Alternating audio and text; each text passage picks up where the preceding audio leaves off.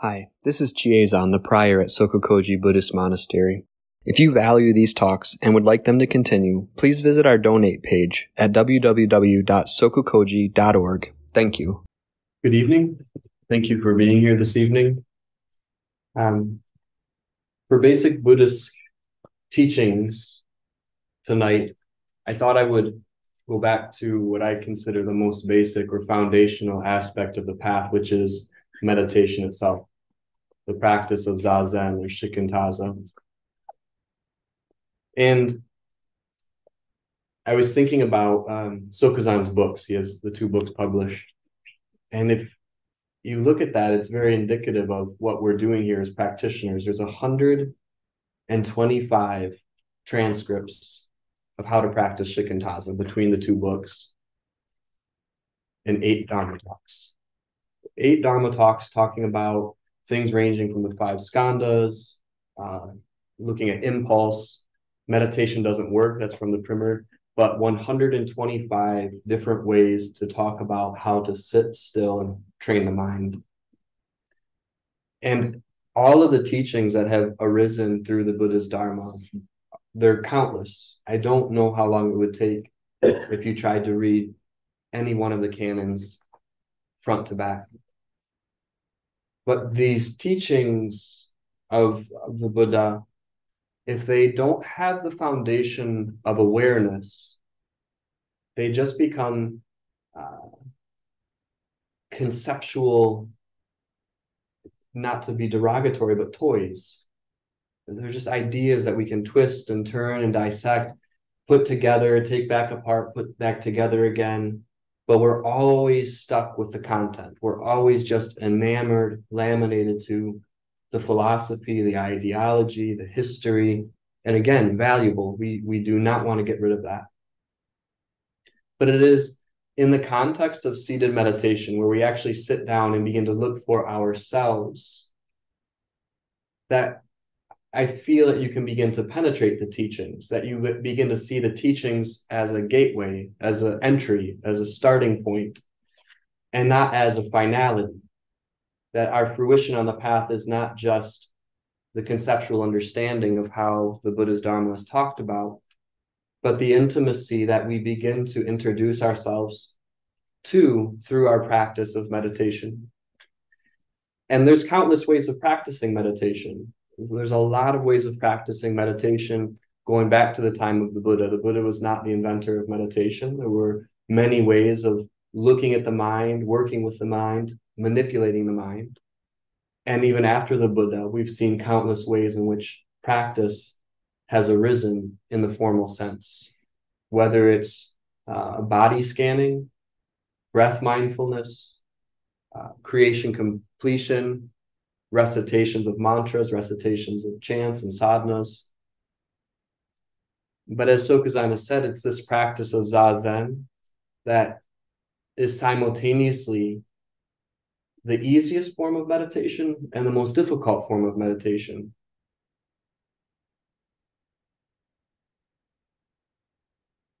And while I know I'm talking to a lot of people that meditate probably every day, or at least a few times a week, I've never, ever heard Sokuzan talk about meditation and felt, why doesn't he talk about something else? I know how to do that. Every time he talks about it, there's something magnetizing. There's something about that that feels so valuable. Because as we practice, we need the reminder to come back to the simplicity of practice, because our minds elaborate. Our minds create more and more intricacies about meditation instead of seeing the simplicity of just holding still and being in your seat. So I'm going to give meditation instruction. I think Sokuzan had the monks do this some time ago, and I felt jealous. I felt left out. I didn't get to do it.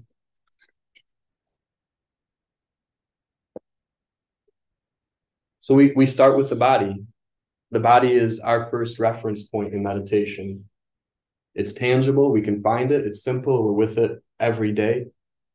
And it's important that in working with the body, that we work with it as a unique situation, that we don't try to replicate a particular body type.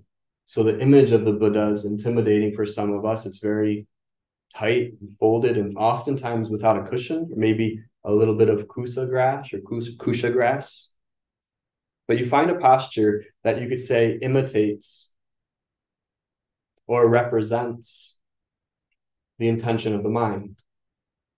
So the body is held very still and upright. It's attentive. We want to have some attention being paid to our surroundings. So the back is straight, shoulders are coming down the back a little bit. And whether you're sitting on a chair, sitting in seiza posture, sitting cross-legged, Burmese, lotus, half lotus. And then the hands very simply resting on the thighs, resting on the knees, or left over right with the thumbs touching in the lap. It's not too exotic. It's a very simple thing to do with the body. And at the same time, because we have a good posture, it doesn't take a tremendous amount of effort in the back. And the attitude is universal, regardless of the sense field you're looking at. It's the simple instruction to receive. And I've brought that up before. That was my single instruction from Sokuzan when we first met. He did not elaborate on how to meditate. He just kept repeating, just receive. And I would ask a question. He would say, just receive. What is that? Just receive. How do you do that? Just receive. And he was giving me everything. It didn't need to be elaborated, but I wanted something more to chew on. So I kept pushing for more. And of course, in other situations, he gives what I feel are beautiful explications of how to meditate. The third section of the meditation primer is my favorite one to go back to. Thank you very much. I have no complaints about anything whatsoever. But the attitude of receiving is not differentiated by the senses, and that's difficult because the first 5 sense fields are straightforward. We know smell, taste, sound, touch, sight. And there is some degree of artificial objectivity in those because we can go to that. We can go to sight, we can go to smell, we can go to taste, and we can look at it. But we somehow take a different attitude towards the mind. We take a different attitude towards thoughts. And it really is that same simple instruction of just receiving. And when I say simple, it doesn't mean your thoughts are simple or that they feel good or that they provide some sort of relief or insight. It's simple in that there's no obligation to do anything with the thoughts. It's in that context when Sokuzan says meditation is the most luxurious thing you can do. It's only in that context when you see what arises in the mind and the senses is not demanding anything of you despite how you feel about it. And in that sense, it's very luxurious. It's perhaps one of the few times during the day where we have no obligation to perform, to produce, to interfere, to strategize. We are just given an opportunity to say, you actually don't have to do anything. And that not doing anything is receiving. It's that attentiveness of the body, watching what arises and falls. And it's because of this attitude of receiving that so much can happen in meditation and it doesn't deviate from meditation. So the example of falling asleep that we hear about a lot, the reason that that can arise in meditation is because you're not trying to maintain a meditator. You're not trying to maintain a state of mind. You're not trying to grasp onto something that this is me, I meditate well. Because if sleepiness arises, and sleepiness arises. If you fall over, you fall over. Now, I say that and it sounds simple, but I also know that there are times where our emotions pretty much wipe us out. That there's just, it's like a demon arises in our consciousness. And because of the way that the practice is instructed is you don't have to be stoic about it. That there are times where it's appropriate to excuse yourself. You do that in tandem with the teacher. And to me, talking about Zazen, talking about shikantaza cannot be talked about without a teacher. Because it is those subtle points, the subtle aspects of meditation that we have a tendency to ignore or look away from that we may need the teacher to help introduce us to. Oftentimes left on our own around meditation, we create more of a protective practice. We grasp onto the ways of meditation that feel good, that support our ideas, that don't challenge us, that don't scare us too much. But it's when we receive direct instruction from a teacher that we have the support And you could say the safety. There's a safety in that, to go into those darker areas that the teacher can say, no, that's okay, keep going. If you can sit with that, keep looking at that. Or the teacher can say, why don't you do this a little bit differently? Get those modifications.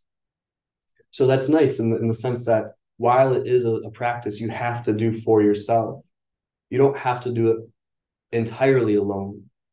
And you shouldn't necessarily do that entirely alone.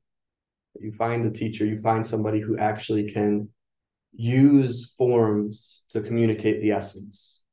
They can use words to introduce you to your own intelligence, your own, Trungpa Rinpoche said, introducing you to your world.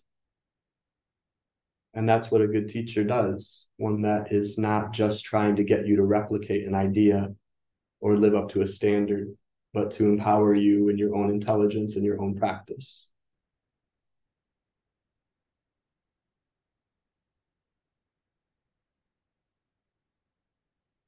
And as we practice, we begin to see that it's not something that occurs. It's not something that's going to show up in 10 minutes, 20 minutes, an hour, 4 hours, a year, 10 years of practice. It's something that we persist, and that we do put some tension as we begin to sit longer. We do begin to put some tension on the identity and the idealism of meditation, where we stay in the Zendo all day and it is uncomfortable, and we leave the Zendo and we haven't gotten anywhere. I think one of the biggest disappointments for me was after my first 10-day solitary retreat.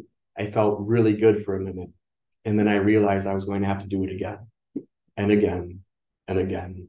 So there was that initial sense of accomplishment. I did it. I made it through my first 10-day solitary. How many more times am I going to have to do this? And now I'm constantly asking SokukoJi, when can I go back in?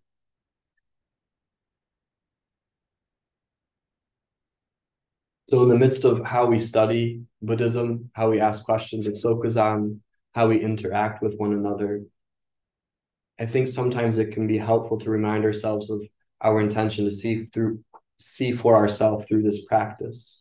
So even the way in which we frame questions or investigate the Buddha's Dharma, is it in a way that helps us to see for ourselves? Some of it's going to be conceptual elaboration, and sometimes that's fun. It can be, you can have a lot of fun with the Dharma. But to come back to that idea of, how do I work with this to see for myself? How can I work with this in the context of awareness, which doesn't provide the reference point that we're so used to?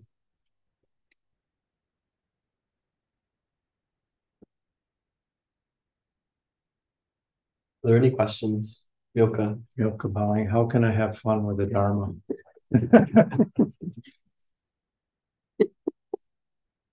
I think there's a lot of ways to do that. I think that I mean, just being silly with it, just the free association and seeing where it takes you. I think the frustrating part is when we feel like we have to understand. And I come back to something Unyo shared with me this morning from Dogen, where it was understanding is not primary. And when understanding is not primary, how couldn't you have fun with the Dharma? I mean, it's just so rich. It's so outlandish at times. But I also understand that it's frustrating. And if it's showing up as frustration, that's probably precisely what we need to look at and to relate to.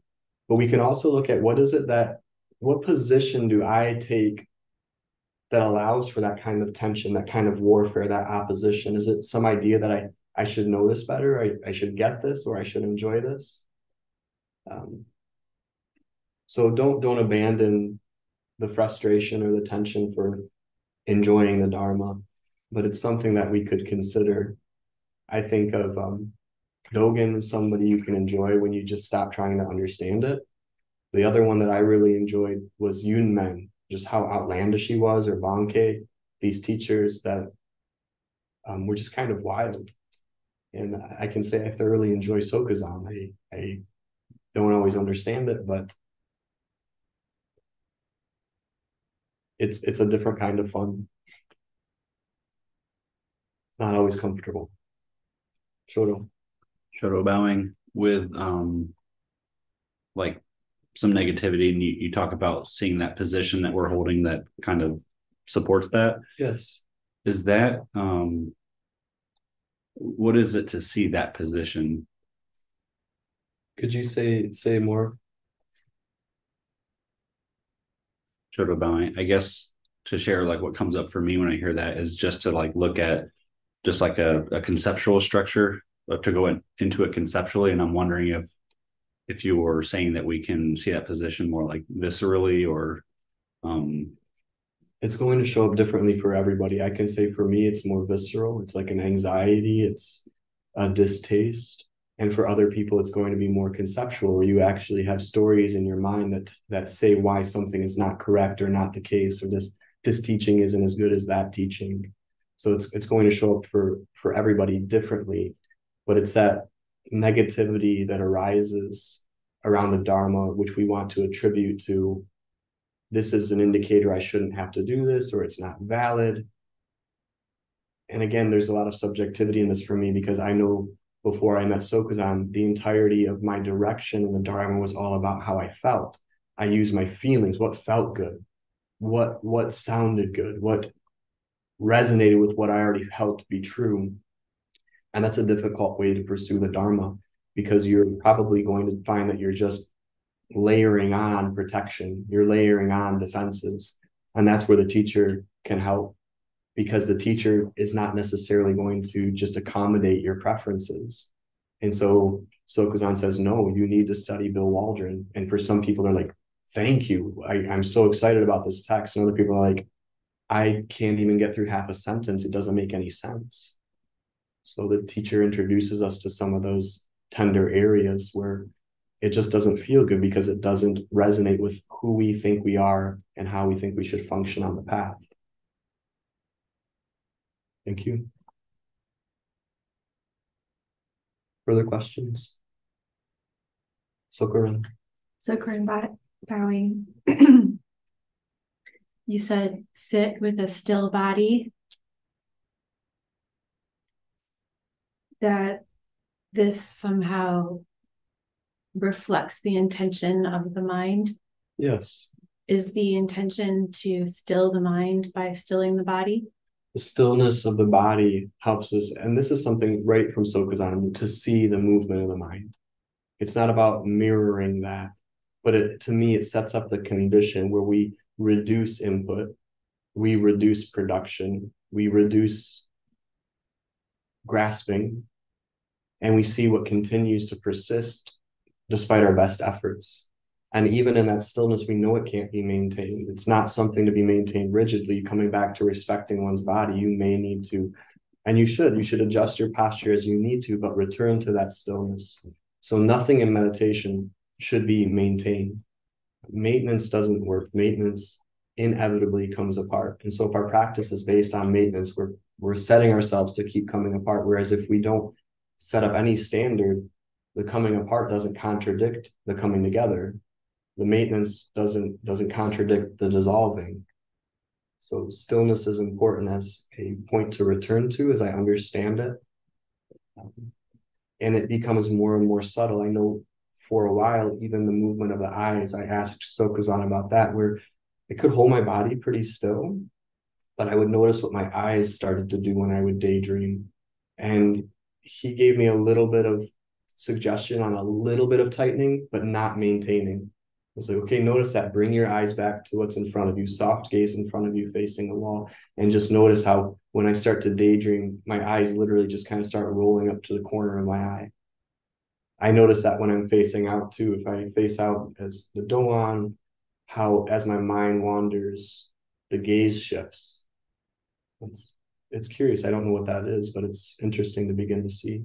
So returning to stillness, but not maintaining. Yes. So bowing. The area I'm curious about is the mind stillness. And I know that's not what you're referring to, but there are a lot of teachings that encourage peace or tranquility as a preliminary practice. Do you find that necessary or important?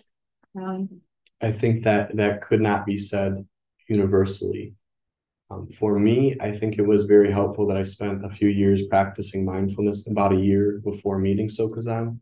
I needed that. And I've met people that have come here, have never meditated before, and instantly connect with shikantaza.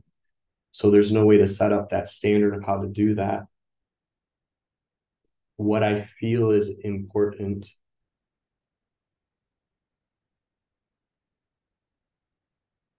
SokukoJi can't be everything to everybody. And what it does and what Sokuzan's teachings do are so incredibly direct that the people that need to hear that will continue with it. And we recognize there are so many other places that will accommodate a lot of other different ways of approaching that. So to not modify, and going off of your question a little bit, what is happening here. So I think for us, the emphasis on shikantaza and then the personal instruction on how to modify that is what's important. And I've said that recently to somebody, similarly with the way Sokuzan teaches, is that we as students have an obligation, in a sense, to clarify the teachings for our practice. We receive a general teaching that comes out to the public, and then it's our questions that allow that to be tailored to our personal practice. And so if tranquility is necessary, I think that should be done individually as opposed to universally. And I think there are also times where that should be the primary practice taught, and then you introduce people to shikantaza on an individual basis. But in a strong monastic setting, that seems like a really valuable starting point. Thank you. Ozuku. Ozuku bowing. I've heard you use the phrase taking an attitude of stillness. What do you mean by that? I don't think that's different to me than when Sokuzan talks about intention. It's that you may never see what we would consider stillness in a traditional sense, but it's the intention, it's the attitude of, I'm going to sit here all day. When you go into a block, I am going to sit here for 4 hours. Attitude of, I'm going to sit here for 4 hours, and then 45 minutes in, you've got to go pee. 2 hours in, you need a cup of tea or a cup of coffee. You return to that. It's using reference points to help us on our path, to support us on our path. Ozuku bowing, is the attitude of stillness also towards the mind or primarily the body? It sounds like you're describing. Sorry. To me, it's a very, I'm going to come back to the word intention, the one that we're most familiar with, that Sokuzan uses. And it's just the intention. It's not directed towards modifying anything. It's just the intention. You just intend to be still. And then you watch whatever arises. Ozuku bowing, do you mean intend for the mind to be still? No, I think that we don't need to do that. I think the body is, that comes out of the primers too. You can't find the mind, but you can find the body. So we start by holding the body very still.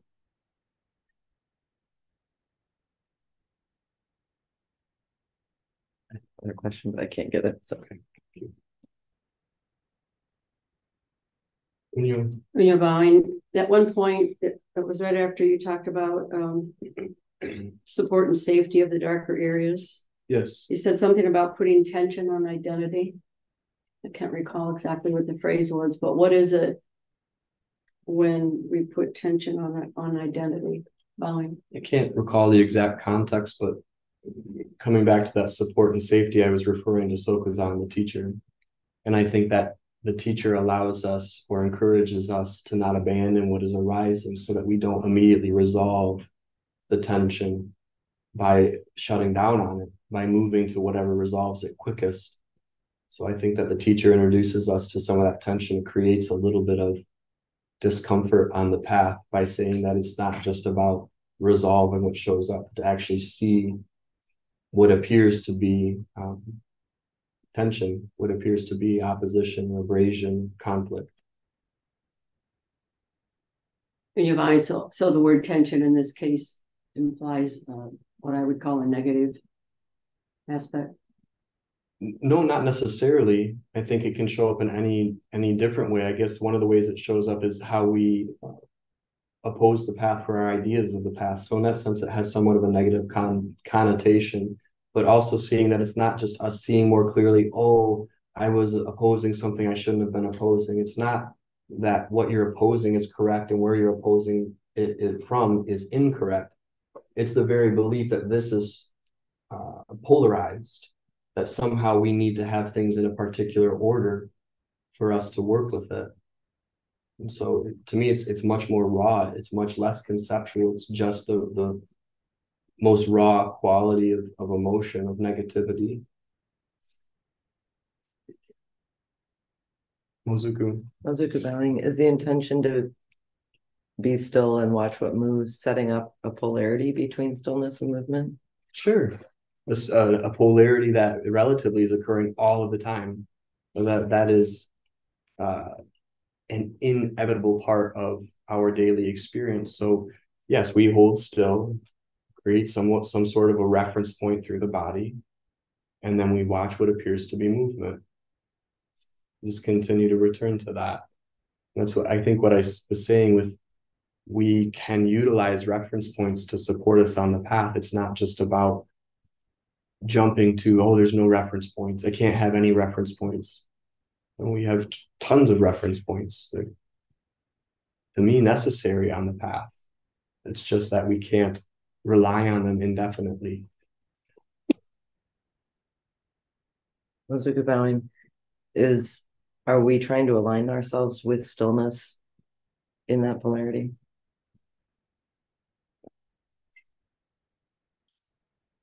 I don't really want to answer your question. I don't blame you. So I'm going to start my talk over. Just intend to hold still and observe. Where SokukoJi said to me, hold the body still, keep the senses open and receive. And whatever that triggers for you, look at that. Whether you think you understand that or don't understand that, how do I do that? And I think that was so helpful for me to not have it resolved initially with SokukoJi. It was resolved initially. I just wanted more. And so you should continue to ask those questions and try to understand that, but recognize that it's enough to just continue to return to your practice, even when you're not entirely sure what that practice is. We use the body, we can find the body, just continue to return to this.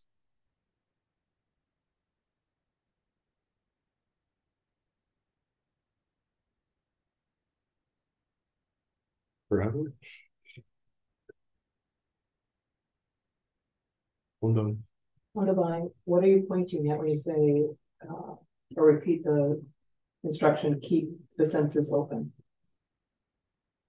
I think there's nothing much to that. It's very simple that we're not meditating at the expense of anything.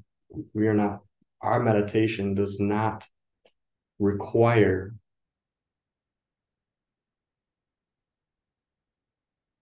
a little bit of a circumstance. We need some container. We don't want to have a free-for-all. But as far as the body-mind complex is concerned, it's not at the expense of anything. So just that reminder that if you sit down in this environment and the dog is barking, you know, if that can be resolved without a lot of aggression, we can. But it's also, the dog's not interrupting anything. The dog is the most important thing that's happening in the room. It's that kind of idealism that we think that we have to create this perfect situation to meditate. And so sight, smell, taste, sound, mind, whatever is showing up, that's enough. We don't go overboard, like SokukoJi said. You're not necessarily going to go to Grand Central Station and meditate. We want some container, we want some form. But once you've taken that form, just be very considerate of what you begin to fight with, because it's not aligning with how you think that should go. You can extinguish incenses if it's bothering you. I mean, so again, intelligent. You have to be intelligent about it. Divine. What about keeping the sense of mind or thought open? The great thing is that it's always open, and you can artificially not have it open for a while, but if you continue to practice, you have no say-so over what arises and what falls. So the sense of thinking, it requires no maintenance, requires no modification. And so you may not notice how much you're covering up your thoughts until you sit, but you can't maintain that covering up of thoughts if you continue to return. I think that's, to me, it feels good to know that there's one time during the day where you don't have to have a say so, that we don't have to dive into this intellectually, that really it feels like it's enough to continue to return to this form and the instruction, even in not understanding the instruction.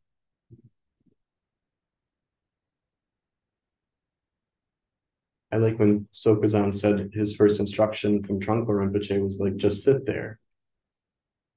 And that doesn't feel satisfying, but that is what we're doing. Because it's not about what is arising in the sense fields. It's, you're just sitting there.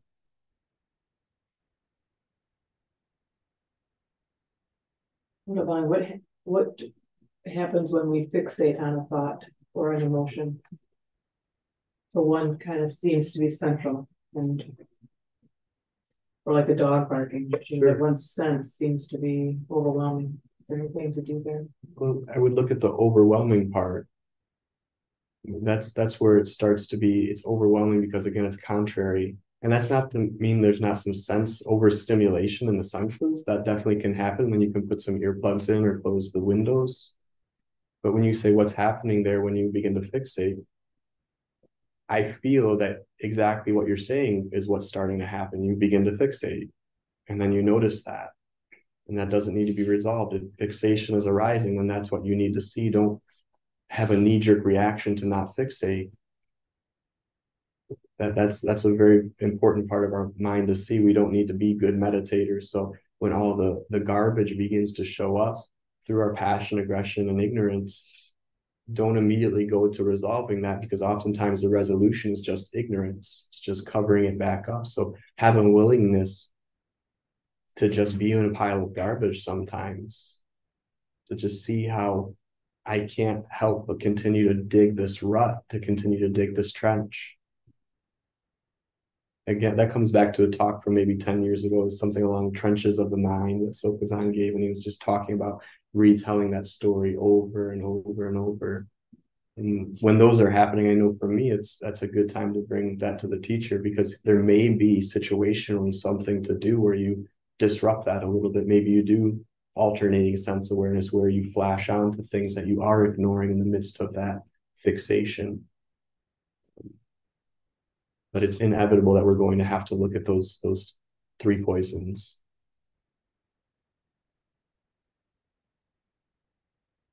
Are there further questions this evening? Junshu.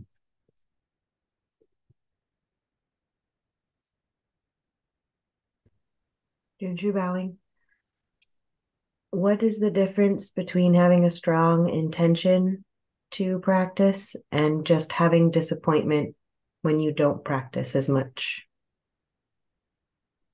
What's the difference between the two? Yeah. I don't think there has to be a difference between the two. I don't see where those are contradictory. They can co-arise. They completely co-arise. Even when you do meditate enough, you feel disappointed that you're not meditating enough. Even I went into retreat in August and I was like, 8 hours isn't enough. I'm going to sit for 10 hours a day. Awesome. Great. Disappointment. Disappointment is still thinking that some sort of thing will occur if you do it correctly. So if you can just continue to return to the intention, intend to sit, have a form to help support the intention to sit, and have some consideration for the disappointment that also needs to be there, and that may be pointing at something deeper than just a relative letdown. That disappointment, it probably has roots much deeper than any one given situation, and so we include it. Junshu bowing. Does an intention to practice look like just having a desire or a want or need to get to the cushion? I don't think so, because I can tell you that desiring the cushion or wanting to get to the cushion is probably not going to get you to the cushion, because that's very difficult. I feel that the intention for each one of us is quite different. A lot of times it's just rooted in the rawness of our suffering, that we have a sense that there's something more to see. And so we return to the cushion, or maybe that inspiration comes from the teacher or teaching, or comes from the Sangha. But I don't think it necessarily just has to be wanting to meditate. I know some people that have that want to meditate. And I just can say that for me, that has not been the case so much.